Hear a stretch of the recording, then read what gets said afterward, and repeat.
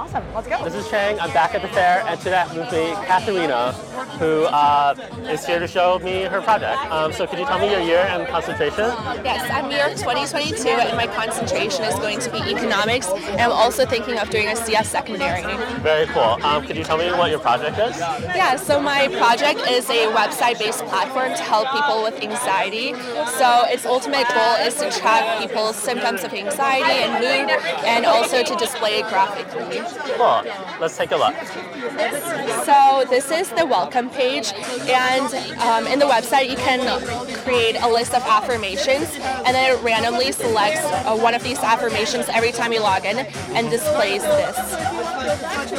And over here is the data entry where you can write your mood and what specific triggers is causing your symptoms of anxiety, and also the amount of sleep you have. And once you submit it, it leads you to the anxiety tracker page. Now, right now, these are placeholder graphs, but my ultimate goal is to make this graph dynamic to display the entry from the form.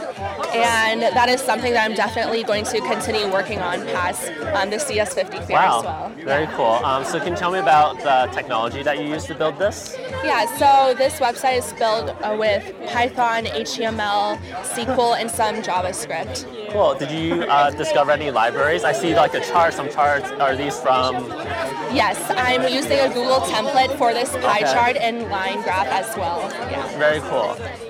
Before taking CS50, have you had any prior CS background? No, I actually had zero CS background coming in.